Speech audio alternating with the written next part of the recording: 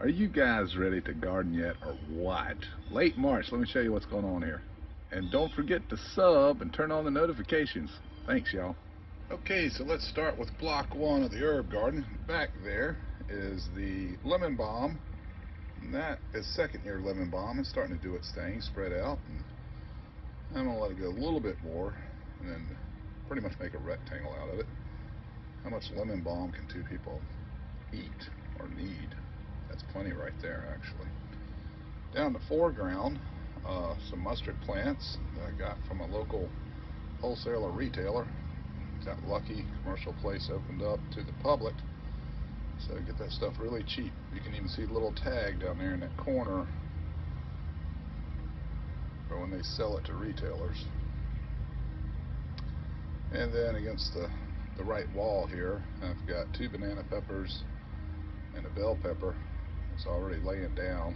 That's a stay tuned soon. Those are gambles. It's not time to plant those yet, but I'm hoping we're not going to get a freeze. This is the second square, and that's my oregano, Italian. That's third year. She's bushed up real nice. That's about 3 foot from front to back, almost 4 foot left to right, and it looks like it's about 8 to 10 inches deep. Good stuff. Pruned it up at the end of last year, and she came back like a champ. And then the third and last quad of the herb garden, that's rosemary in the back, thyme in the front. On the right is a second year parsley. We will be planting more parsley. The thyme, by the way, that's English on the left and lemon on the right. You see the right how it's a little lighter. Lemon thyme. And in the west bed is some collards and some broccoli. This is the north garden. That's called the west bed. You see that one collard just petered out. I don't know, maybe got too much 10-10-10 on it, burn it up. But it's doing okay. Got broccoli running down the middle there, right to left. And this is called the trench. I got a Swiss chard on the end of it, and then 4 cabbage. It's basically, we're using the north trench as a cabbage patch for now. Hopefully they'll head up pretty well.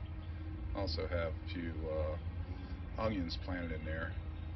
And yes, this is on purpose over here, the hedge. All this stuff that looks trashy, that's my pollinator. There's honeysuckle in there, so that brings in my bees and whatnot. So that's actually on purpose. And this is not on purpose. That's henbitten violet. I'll get it out there and throw some pine needle down later. We're in the east garden. This is called the trench, the east garden trench, and it's not in play yet, obviously. Probably haven't made my mind up, but I'm probably going to put tomatoes in pots right here. I'm growing some triple L, and that way I can move it if I need to because of squirrels. And this is the east bed. We have onion over here. There's some radish. You can see a little bit of radish in the back there. Everything needs weeding. It just rained. You see some peppers in the foreground here. That's another gamble. We'll see how that works out. And then some lettuce. Swiss chard there. That's more radish in the foreground. That's a tomato plant there. That's a Cherokee purple. Another gamble. Gambling with the frost, or hard freeze anyway. A couple more cabbage plants. Another Swiss chard up there, and another butter crunch. And another, that's a celebrity, another gamble. Another one on the right there. Some more radish. I think right now I got 1, 2, about 3 foot of radish in different places. And back over there, I'll actually expand that another 2 foot, so about 5 foot running on radish. And just a quick tip here, marigolds are really good to plant around your garden. They're pest control. You will notice right there, that's watercress, which I've never messed with. They like to be around creeks. They're not called watercress or nothing. I'll figure out what to do with that. A couple of straggler tomatoes in there.